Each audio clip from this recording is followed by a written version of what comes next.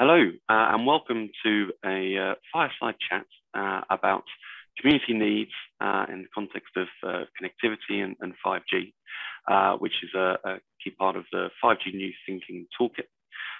This video is to talk to some of those who have a lot of knowledge and experience to bring to that element. For me personally, it's one of my most important parts of the work that gets done. Understanding what the community is asking for and really needs makes a huge difference to the level of engagement and adoption and everything else that the rest of the projects depend on. My name is Peter Sherman. I'm going to chair this conversation, and I'm going to introduce our three esteemed panelists. Catherine, if I come to you first. So I'm Catherine Weldon. I'm here on behalf of the Borderlands Partnership, which is made up of Cumbria, Northumberland, Dumfries and Galloway, and Scottish Borders, and we are working to effect transformational economic improvement in the Borderlands region. So we are a very large area. We represent about 10% of the UK landmass, but we only have about 1.1 million residents. But at the same time, we receive well over 40 million visitors per year. We provide water, power, food, building materials to the rest of the UK. And we sort of also have some major innovation companies and things going on, as well as some very traditional and very remote communities. Thank you, Erin. Shona. Hi, Peter. Good to see you. I'm from the Orkney Islands, which is I work for the local authority, Orkney Islands Council, and I've been part of this consortia that's looking to improve connectivity using 5G to trial technology to look at ways to improve connectivity in an area that is recognised as being the worst in terms of connectivity. That's both in terms of mobile coverage as well as broadband access to services. That's been highlighted during this pandemic is just how important connectivity is to our everyday lives. For me, it's now just one of the essential services, just as water and power is. So from my point of view, this is a very, very high priority problem to the Orkney Islands and its residents. Thank you, Shona. And last but no means least, Kate. So I'm Kate Clifford. I'm the Director of Rural Community Network Northern Ireland. We're a membership-based, owned and managed organisation which advocates on behalf of rural communities right across the north of Ireland. Big part of our job is around addressing issues of poverty and disadvantage. And the biggest issue that we faced in terms of poverty and disadvantage is around access to services, key services, of one of which, as Shona has already said, we believe is the connectivity of rural communities into both mobile and digital technology. I suppose as an organisation, we've been in existence for 30 years. And as an organisation, we have spent an awful lot of time advocating for connectivity in communities who want it. And I suppose that's a really key point in terms of this morning's debate and discussion, in that some of the communities that we're working with have actively campaigned against mobile phone technology and against 5G technology. And so when we got involved in this project, it was very much about working with the wishes of those that we described it as a coalition of the willing. It was very much about who needs this technology, who wants it. And then, as Shona has already alluded to, as COVID hit, it became more and more obvious to us that the digital divide in rural was not only about access to know-how and access to adequate devices, but it was also about reliable and affordable digital connectivity. And that for us has been the campaign trail that we've been on particularly over the last 2 years, but really over the last 10 to 15 years, where we have really looked to see how we could unlock the potential of very many rural areas across rural Northern Ireland. And we're a jurisdiction of only about the size of Yorkshire, but 36% of the population live outside of towns that are 5,000 and above. So we have a huge rural population. We're not hugely remote in the same way that the Borderlands area would be or the Orkneys would be, but we still have communities who live outside of areas that are well serviced. And access to services, as I say, is one of the biggest disadvantages many of our rural groups have. Super. Thank you, Kate. And that's really interesting, actually, a perfect segue, because one of the things I think is most important to understand is often that the communities we're talking about here, then it's not homogenous. You know, there are different groups, there's demographic trends and so on and so forth. Maybe Sharon, if I come to you, how do you think about the way that your group in the Orkney community kind of break down, if you like, and what do you suggest about different ways to engage those? Some who might be early adopters, some who actively campaign against, and all things in between. Yeah, I mean, for those that don't know Orkney, the first thing I would say is come and visit it, because it is absolutely beautiful, and we do have a lot of people come to visit our islands. But that in itself is part of the problem, if you like, in terms of delivering services. So there are a number of inhabited islands with relatively low levels of population, in the mid-hundreds, and they rely on a ferry network, and in fact their bus service is a small aircraft. So for many people, and particularly for those groups that maybe are looking at policy and delivery of services, there maybe isn't a strong understanding of what it's like, not just to live in a rural area, but what it's like to live on an island where you can't just jump in the car and go and travel somewhere if your mobile phone doesn't work. I mean, we're talking about communities where there is no services. So, we within Orkney, the main town of Kirkwall, for instance, where half the population of Orkney reside, generally have reasonable connectivity, but those living out with the area have poor connectivity. And as I say, in some of our outer islands, it's extremely poor. And for me, this is about an equality of access. So they deserve it the same as people living in high population densities deserve it as much as anyone else. And there shouldn't really be a divide in terms of not just access to services, but to the opportunity that technology affords individuals. So I guess my concern is about making sure networks are available rather than how they are used as such, because how people go on and use these services is opportunity for all, as well as I say, in terms of delivery of services.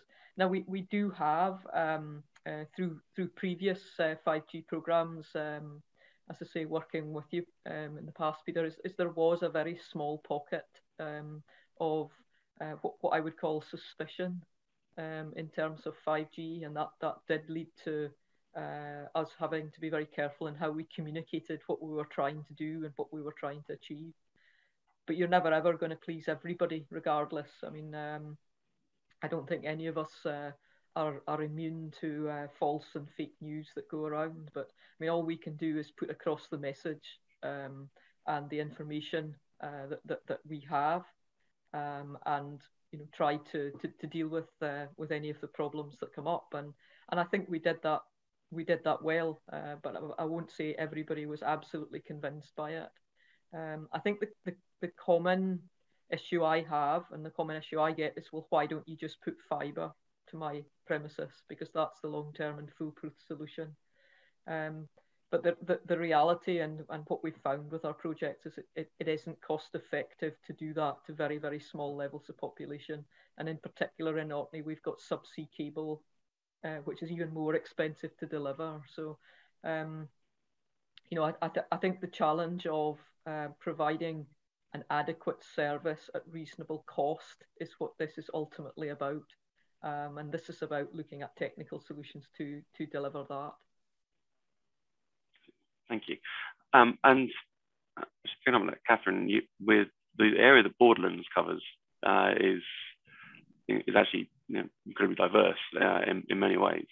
You've got employer groups and so on in those regions as well. What does community engagement look like for you in that area? When we're dealing with communities that have very, very poor services, similar to sort of what Shona's been describing, the important thing is to find a community champion, somebody that's actually going to sort of push the project forward. Things can't happen without at least one or two people in a community that really, really want to engage, want to move something forward. But then generally we find that people just want their services to work. They want their services to work in Buttermere or in the sort of outskirts of Dumfries in exactly the same way as they'd want their services to work in the centre of Manchester. And they want their 4G services and they want their sort of fixed line services. And we've got such a mixed bag of communities at the moment. We've got some of the 0.3% most challenging to connect properties in the UK are sitting in the borderlands.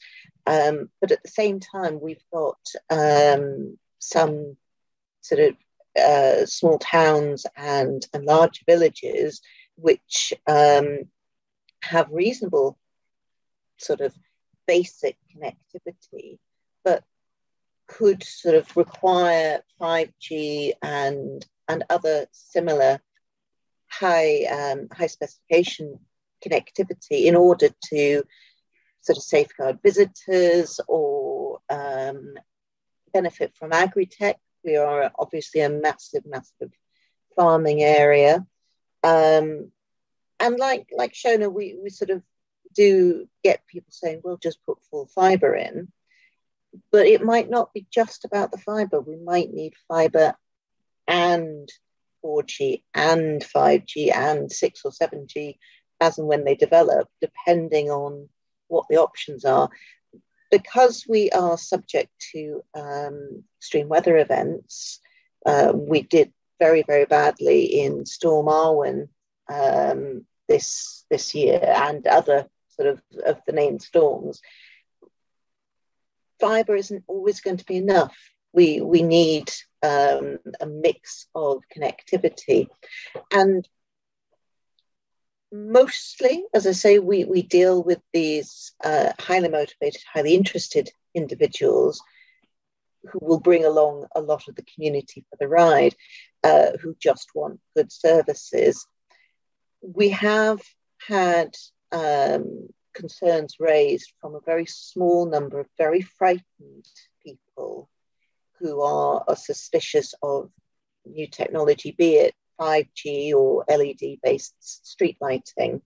And I think the only thing we can do is keep putting high quality information out there to try and help people understand what we're doing, what the safety records are, so that they can sort of understand better why we believe that the route forward is safe.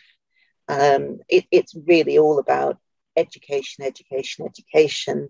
alongside working with locals who are really interested and have a way forward for these services, because it could be that all that people really want is for their Wi-Fi and their emails to work, in which case that's the needs that we'll be pushing to deliver.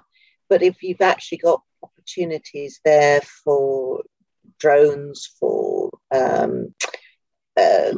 sort of lots of data modeling in case of flood risk, all of that stuff we want to be looking for and supporting through Borderlands, because we want to see long-term improvements for our communities.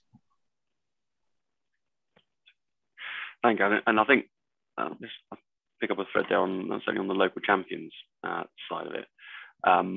Kate, who, when you're thinking about how you pulled together that coalition building, who are the key stakeholders for a community to think about? I think we started with an idea that we took an asset-based approach. So we have right across rural Northern Ireland a series of community groups. And those community groups have tended to be the people who have wanted to see change happen in their communities. They're the people who have been at the forefront of local development.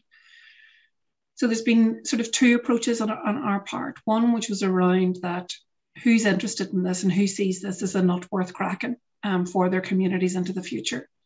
And the second bit was around, and then how do we make it happen and what do they need to be informed with? So what do they need to be armed with by way of information in order to help them to make the best possible decisions for their community? So the way in which we would always approach it is starting with, well, what do we hold in our hand? What information do we have? What policies, what government objectives, what programme for government do we have in our hand? So when we go out to communities to address just exactly what Catherine's talking about, like the fear that's out there, part of that is around, well, let's not dismiss that fear. Let's not override it. Let's talk through what that fear is.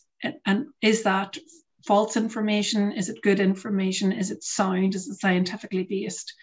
And it's not about persuading people to change their mind. That's not our job. Our job is around giving the right facts at the right time to people who inquire, and also being aware that, you know, there's stuff outside of our gift to deliver, outside of our gift to give assurances on. So we work largely with border rural communities who were, during the troubles and the conflict in Northern Ireland, watched through, you know, different watchtowers and borders being, the border was manned. We had a hard border on the island of Ireland.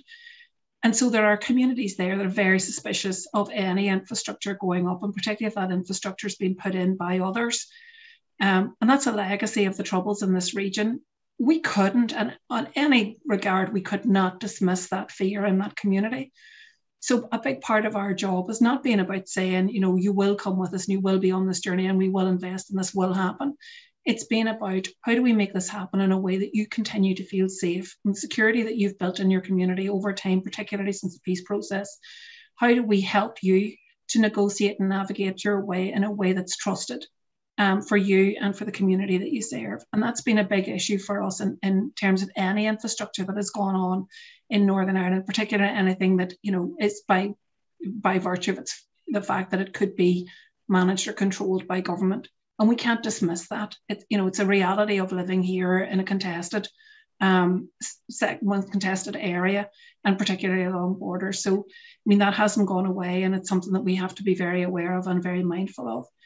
In terms of a lot of the groundwork, I mean, as with any community development activity, it is about identifying, as Catherine said, who are the champions in the communities that you can work with, who are the forward thinkers, who are the people who are willing to give it a go and to take risks.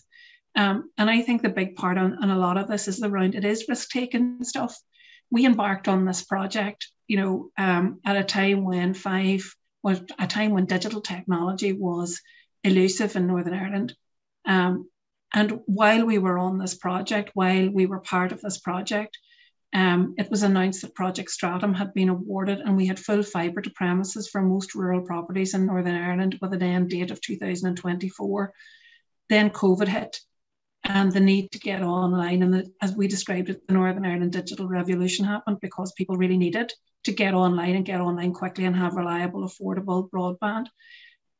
So I think that over the time of this project, there's been an awful lot of change in many of the communities who weren't willing in the first instance to become digitally included are now scrambling to be digitally included.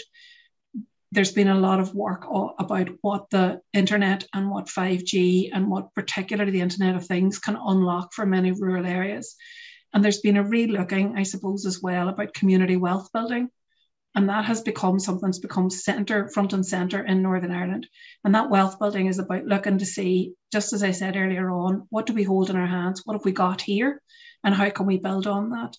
And I think the other thing that has happened is the ambition to look at other places. So when we've been out in Northern Ireland talking to our community groups and saying, you know, your connectivity, it's bad, but it's not as bad as it was in Orkney. And they're saying, has Orkney got this? And that has been a really good lesson for us, in that when we talk about mainland England, lots and lots of our groups kind of tend to think of it being very well connected. They don't think about the rural, they think about the large cities like Manchester, London, Liverpool. They don't tend to equate it with rural England, which is badly connected, as badly, if not worse, than Northern Ireland. But when you talk about a place like the Orkneys that has embarked on this project, suddenly people's eyes light up, and they understand that that's remote. They understand it's extremely remote, and they also understand the reality that it is, you know, it's distant from a mainland, and therefore, and that then sometimes that helps to sell the idea that, you know, they're already looking at this as a community. It's a wealth building asset. It's a way of connecting their community and making sure that they're fit for purpose right into the 21st century. And that's hugely important. That's a hugely important part of this project, has been that partnership development that has allowed us to look elsewhere and to give those examples as ways to crack this nut in other areas, and to showcase to communities what the art of the possible. Not a very long answer.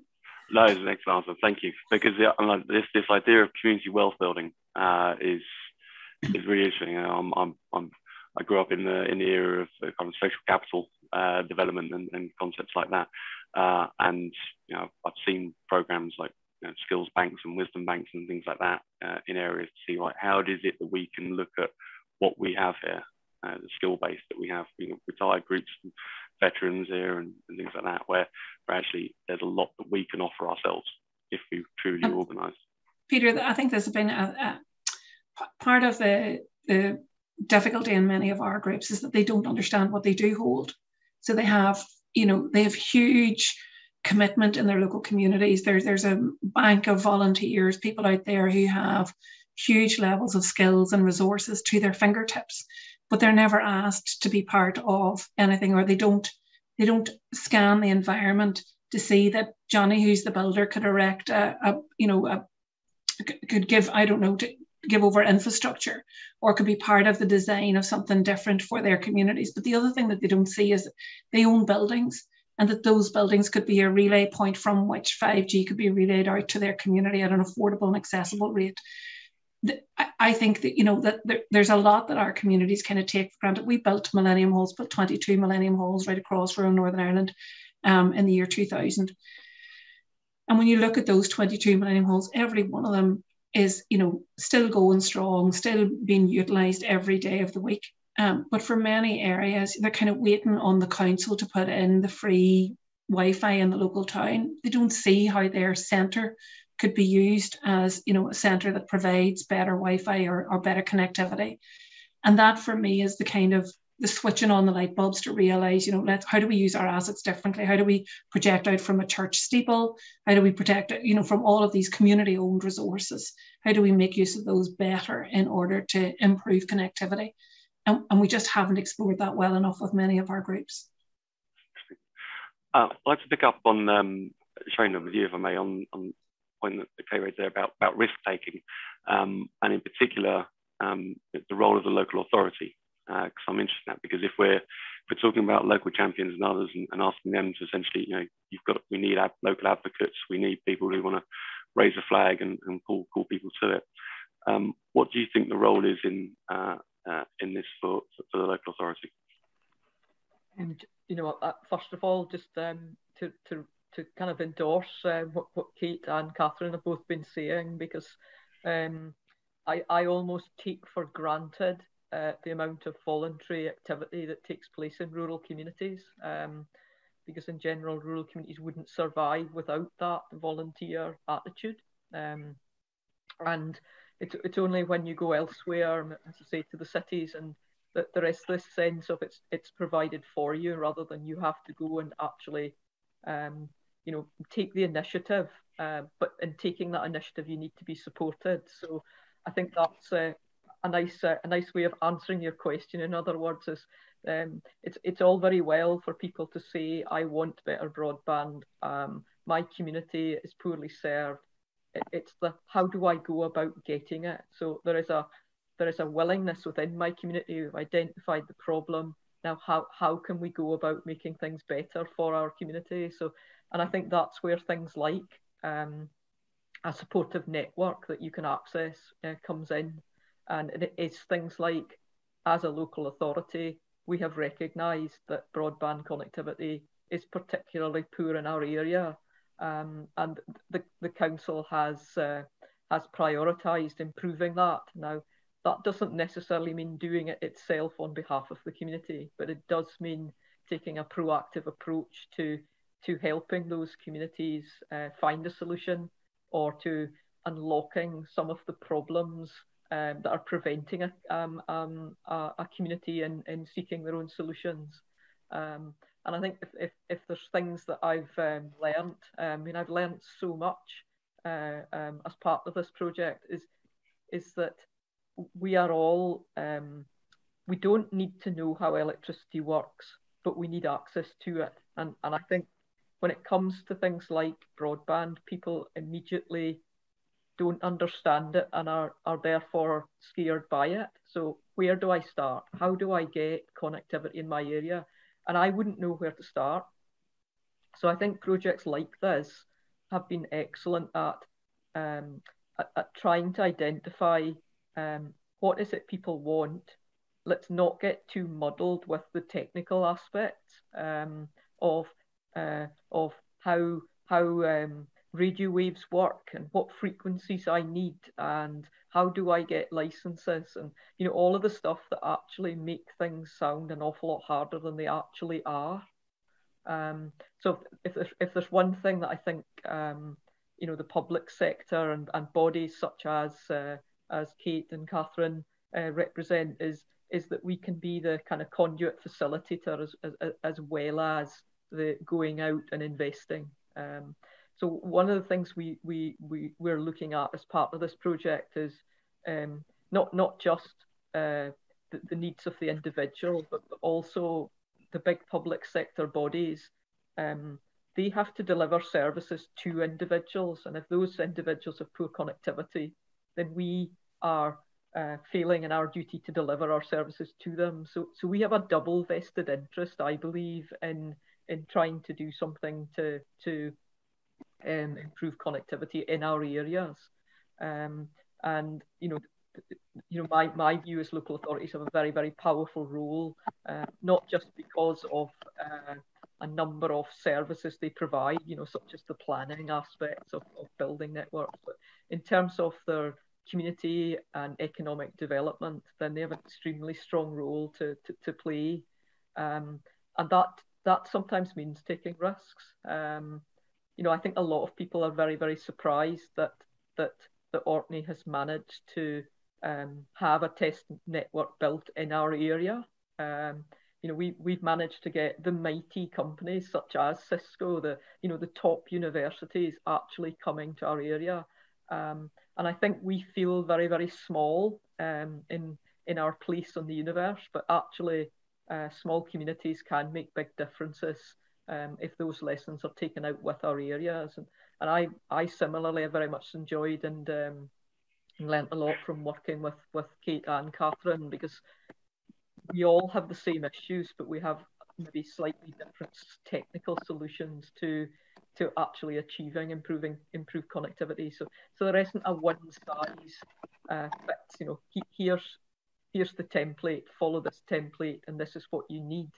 But it is trying to improve the pathway and the process that allows an active and interested community to come up with their own solution and be able to operate networks in their area successfully. And the last little point I would make is local ownership has a massive bonus to a community. So if you own and operate something, then you're much more likely to get support within your community, and also get a willingness within your community to participate and support. So I think all of these things are like massive ticks and plus points to successful delivery in rural settings.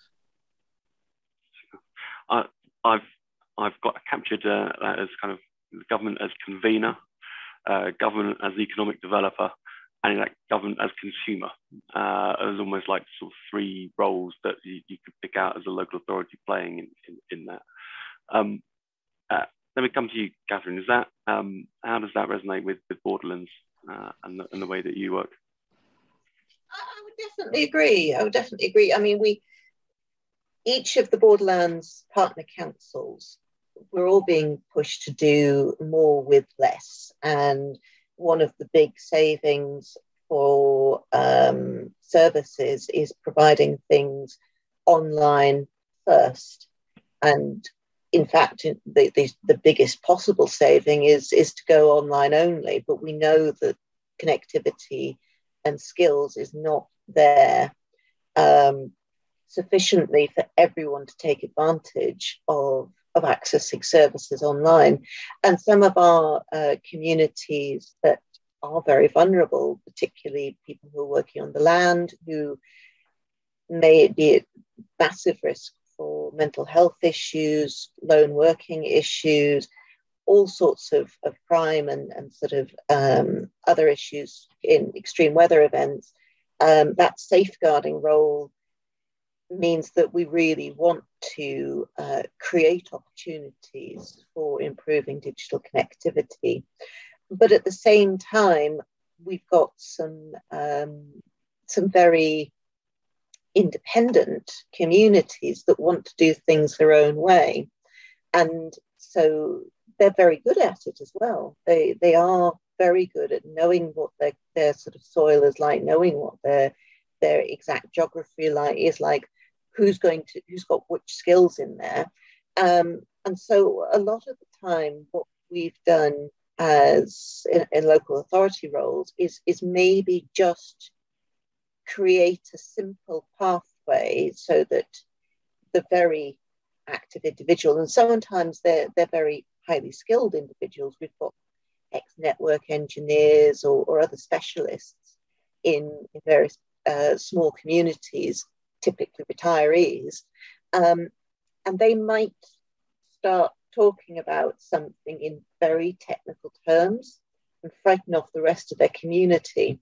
Whereas when we come in and look at things in very simplistic terms, then we can sometimes be just that little bit of backbone, that bit of support, and in some ways a little bit of legitimacy in that we might understand the technical jargon and be able to translate that in a way that helps the rest of the community. We'll be able to say to the community, right, this is an option, and we've checked how it sort of fits with what you're allowed to do on the roads, what you're allowed to do planning wise. We're there to point, we've got a lot of Roman remains and other historic monuments dotted around the Borderlands. And so very often, if we're sort of sitting there as alongside the project, we can point people in the right direction for archaeologists, or we might be already linked into the national parks. And so we're very much, we are a consumer, we're a facilitator, and in some ways we're just sitting there as a source of information and translation. The team that I sort of work in quite a lot of the time, we're made up of 3.5 individuals, and we focus primarily in Cumbria, but then support into the wider Borderlands. And very often you've got, you'll have a community group that's made up of one very technical, very driven individual, but the rest just need that little bit of support, that little bit of hand-holding to show them that they've not gone so far down the rabbit hole that nobody understands what's going on. And so that's very much where I see our role is being there at the end of the phone and saying, look, we're dealing with a very challenging area, and Borderlands, we will be different from Kate and Shona in that in Northern Ireland and in the Orkney Islands, it's already recognised by UK government that the big national programs, Project Gigabit and the previous national superfast programs and the shared rural network program that are all working at the moment, the Highlands and Islands and Northern Ireland, they got their own individual approaches agreed, but in Borderlands we're expecting to sort of follow a little bit of the national programs, but we know, because we've got such challenging areas, that there's also going to need to be these bespoke solutions that communities are so good at designing.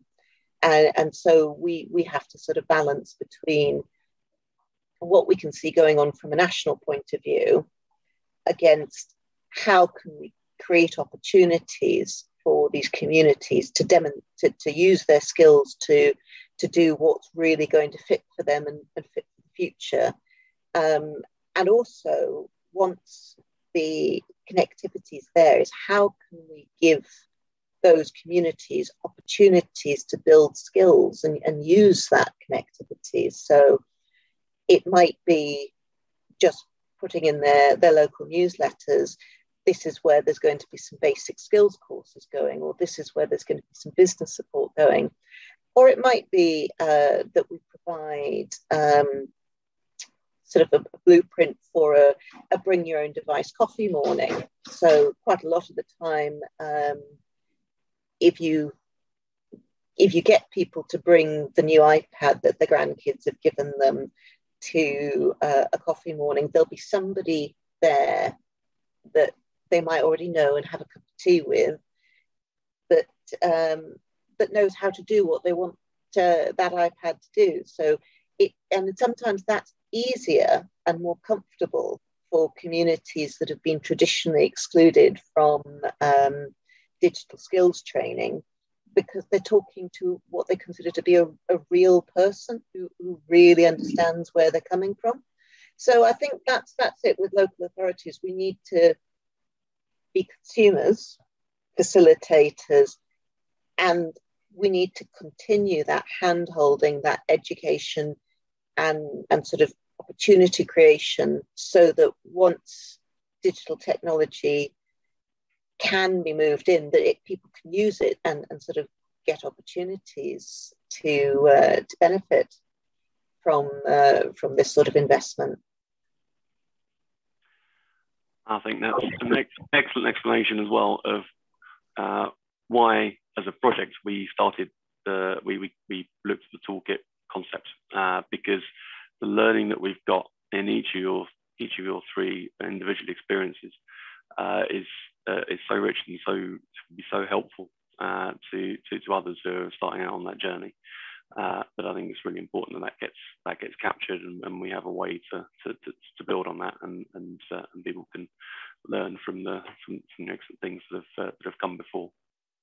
If I may, I'll just come to each of you just for any final thoughts, anything that's anything we haven't covered that you wanted to say, or anything Peter, that's particularly important. Yeah. Kate, if I come to you. So I really wanted to come in on that last point, because I think some of the things that are missing is a policy driver for this. So I think that while we have what we've had in Northern Ireland has been councils, very, very often our councils have actually been the only people who have gathered the data on the missing connectivity and captured the real data. So a really big driver for connectivity in Northern Ireland has been councils like Fermanagh, Omagh and Mid-Ulster Council here went out and specifically asked people what their digital connectivity was like at home and in their premises. That then provided a mapping exercise in Northern Ireland. So if I just give you a very quick example, and other networks are available, we'll say that before we start. So BT tells me that I have connectivity at my house using mobile phone technology. They were doing a fantastic deal, which was a £5 SIM card if you were a BT customer. We have 4 mobile phones in this house. That was 20 quid a month for the 4 mobile phones for unlimited data. Sounded like a great deal. But I ended up with 2 children stranded up on the Glenshane Pass, which is about 2.5 to 3 miles from here, with no lighting, no street lights, and no footpath to get to my home, because their mobile phone signal didn't carry them down to the house here. Now, literally, you had to do 4 cartwheels and put a sticky bit of plastic in your head before you could get any sort of a signal. It was crazy. But that's the issue for me, has been that, you know, we're being told by large companies very often that we have good connectivity or that there is coverage in particular areas, but we know that there are not spots, black spots, places where connectivity doesn't reach. But until the local authority goes out and does a dedicated data survey and gathers that information along with the cooperation of communities, we will never get a real picture as to what digital connectivity actually looks like for people. So I think there's been a really important role in terms of that, enabling and mobilizing data gathering, good data collection, which is live data collection. I think there's also has to be a central policy around, because the universal minimum speed, what was it called? Universal Basic Service Agreement was something then that gave the impetus to many companies that kind of well sat back and were quite happy to say, oh, we've got coverage, but they didn't actually at any point, they weren't really called to account. The universal service obligation as central policy was an absolute huge game changer in terms of rural areas. But I think that policy making then around wealth building, around supporting communities and enabling communities to unlock the potential of rural areas and provide additional services. I think to round your argument around government not only being a convener, but also a consumer and also someone who provides services, I think that's a really important argument. But I think for me, the asks that I would have of government is around that data-driven evidence base. They have the resource to do that much more than rural communities have. And very often we have been the ones shouting and, you know, saying things are not as good as they are. And then they would take at face value the words of large companies or large organizations who were saying, yeah, we do have good coverage here. And we were saying, well, we don't, because we're living it and we know that it's not true. I think funding is absolutely essential as well. This project provided us with funding to start conversations. We didn't build a network in Northern Ireland, but we started conversations. We highlighted issues. We highlighted strengths, weaknesses, opportunities, and threats of digital connectivity in a time of COVID, in a time of, I describing it as this digital revolution. But we were also to look at other jurisdictions. We went away, we learned from them, we brought them back, but we brought them into government. And it was the lack of joined up government, I suppose, in Northern Ireland that really, really struck us. So the Department of Finance had responsibility for infrastructure. The Department of Agriculture had responsibility for Project Stratum, which was the full fibre to premises for rural areas. There were other departments then who were looking at connectivity, the health service being one, around unblocking the potential of delivery of services at a cost-effective way to rural communities. But it seemed like everybody was doing their own thing. Then we had Libraries NI doing the Go On NI skills development, which is around supporting exactly what Catherine was saying, helping people to get on digitally. But we had no dedicated digital advocate for Northern Ireland. We had no digital advocate within our councils. And yet everybody was trying to solve the problem, which starts with infrastructure and then builds out from there.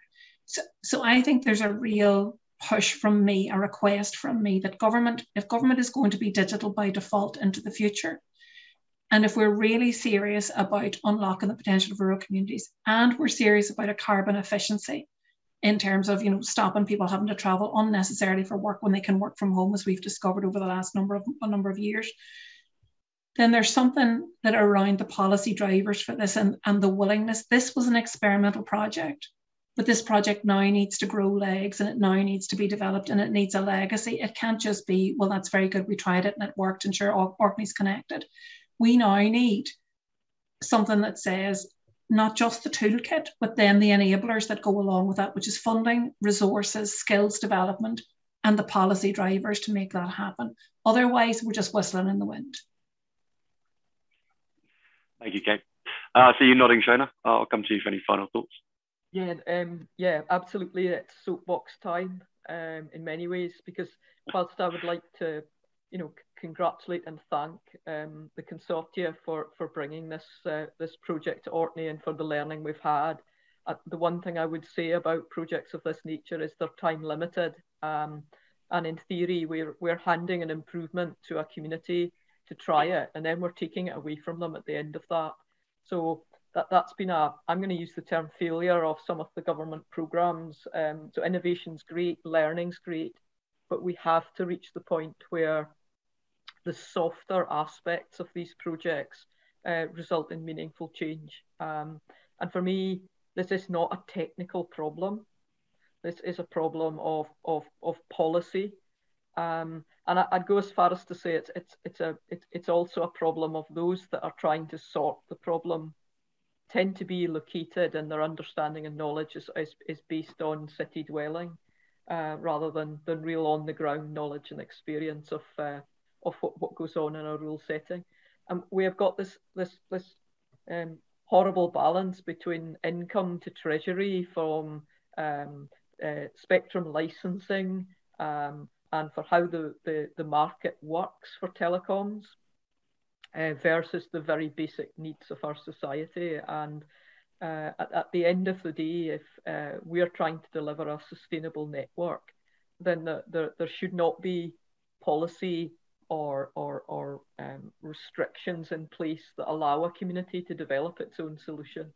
And I think one of my concerns at the end of this project is we can see the benefits of improved connectivity brings to a society. We've seen that as part of this project, but I still think there are a number of hurdles or I'm going to say resistances in place that will actually make it very difficult for communities to run sustainable networks. So for me, this project has taken a leap forward, but it's still there still are hurdles in place that we have to overcome, and we have to be more flexible about. And unfortunately, I'm again going to say that does lie at big government with a big G level. So I would very much support my colleagues in saying that we have to continue the work to overcome some of the regulatory hurdles and just some of the costs and drivers that are preventing rural communities getting access to the services that they, in my opinion, should be entitled to, rather than have to try and find their own methods to develop themselves. Thank you, Shona. And Kath, any final observations for you? Well, I mean, I very much agree with both Shona and Kate. There is certainly something from local authorities we need to act to safeguard communities, because we do see an awful lot of overclaiming in terms of coverage by 4G. And we constantly see that when we look over Ofcom data, because there could be areas where coverage is claimed, but actually the mast's been down for 6 months, and there's no, there's not that drive to put it right, because the data might only go to Ofcom from that company annually, and so there is a degree that, yes, this is a big government problem, that and these are very, very powerful companies that might not see our areas as their key markets, because scarce residential population versus and very high challenges for infrastructure. But there is, to a degree, that we do need, as local authorities, as communities, etc., to keep providing the data and saying, well, there's a problem here. Let's look at how we could fix it, and be it if it's not economically viable for the larger companies, then are there community routes to fix it?